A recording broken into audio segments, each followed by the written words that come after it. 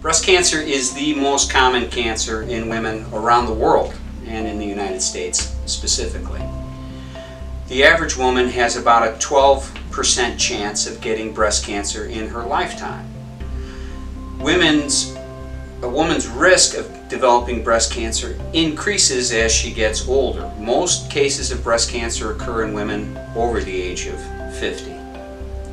We look for different risk factors for breast cancer, and a family history of breast cancer is the most important, most significant risk factor that a woman has for breast cancer, particularly when it's in a mother, sister, or daughter. For more information, visit amitahealth.org/mammogram.